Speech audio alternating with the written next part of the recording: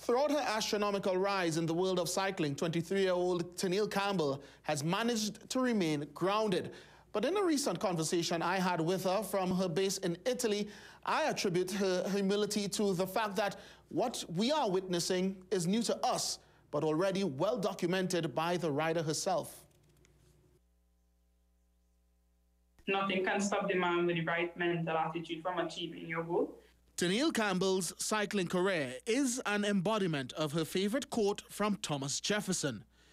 In under 3 years honing her craft in Europe, first with the UCI World Team and then with Pro Unit Valcar Travel Services, she has become the first woman from the English-speaking Caribbean to qualify for the Olympic Games. Now she's also secured her dream professional contract with Mitchelton Scott. Bewildering to you and I as it may be, Campbell says she visualized and vocalized this a long time ago. I can't tell you how much times I told my friends, yeah, I'm going to the Olympics. Watch, you're going to see. I mean, you can call them and ask them, they will tell you. I think even in secondary school, I wrote so much about myself in cycling. I mean, stories that it didn't even happen, but yeah, I was creating it in my head and it ended up happening.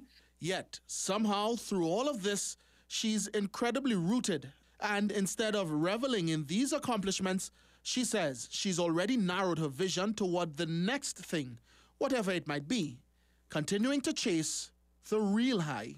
I watch how everyone reacts to it, especially my family, and it's really a push factor to me to keep going. And especially one of my goals being the fact that I want to help stimulate the growth and development of cycling in Trinidad and Tobago and also in the Caribbean. Here comes Teniel Campbell.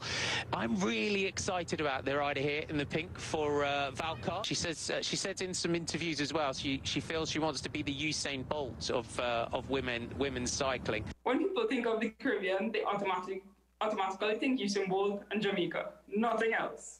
Like, that's the first thing that comes in their heads. I was like, okay, when people think of the Caribbean, they should think about Teniel Campbell and Trinidad and Tobago.